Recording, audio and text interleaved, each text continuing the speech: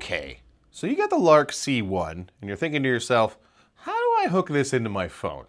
Well, there's two different versions. So first off, you want to make sure you have the USB-C if you got an Android phone, like I'm about to show you right now. And so my Android phone here happens to be the Samsung Fold, no big deal, just a phone.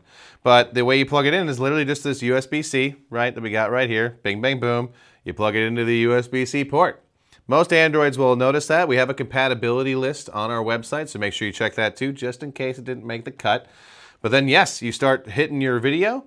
So as soon as you actually take your video, you'll see a notification on the Android that says you're recording through a USB device.